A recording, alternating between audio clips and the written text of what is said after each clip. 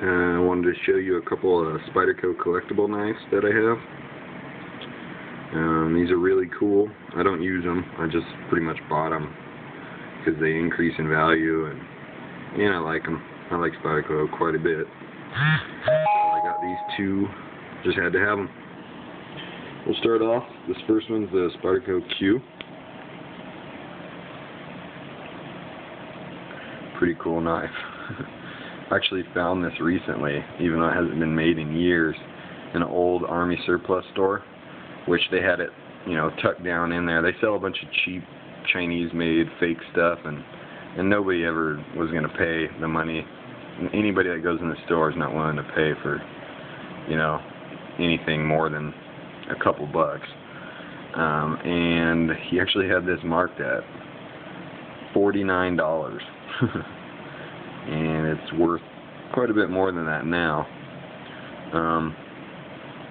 So I snatched it up quick. It uses a 440C steel.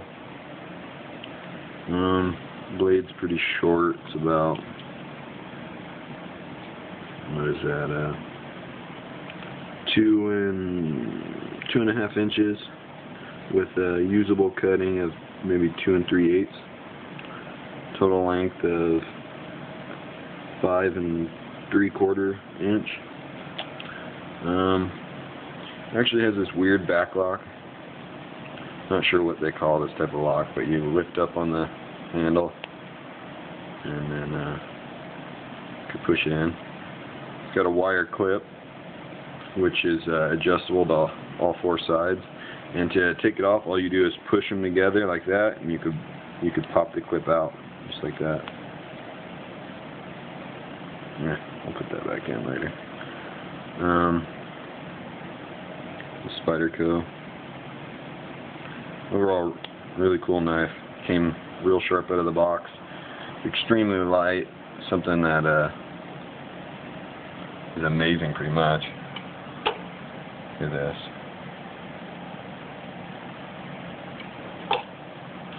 .2 ounces. That's because his handle's made out of some type of plastic. This is definitely something that you probably don't want to use if you have it. I mean, you could use it for little things, but they are extremely collectible, and it's not that tough. It probably can't handle anything real heavy duty. You'd probably break it.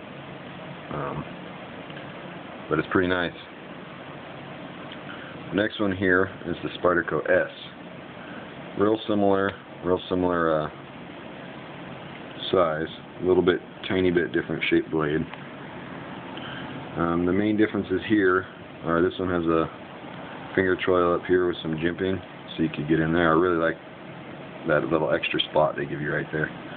If you had to use this knife, you could get, I'm not going to use it, but if you were using it, you could get, some real fine work done. It's an aluminum handle on this one instead of the plastic. It's also got a wire clip. It's adjustable right or left tip-up carry. This one uses a compression lock, which is different from that one.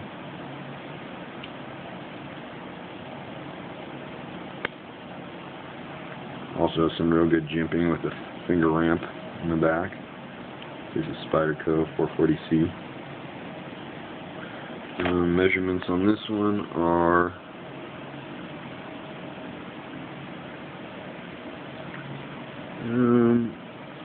similar, about 2 1/4 inch blade. Oh, wait.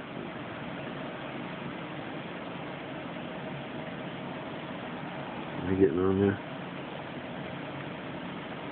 About the same 2.5 inch blade, with about 2 1/4 inch being usable, and a total length of 6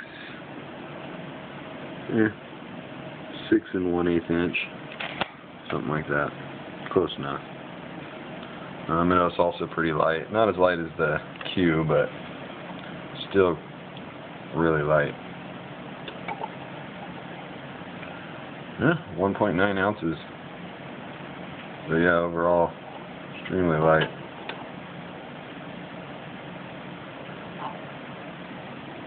Alright, just wanted to let you check out some of my knives that I collect. Don't use them, but I love them. Alright, thank you.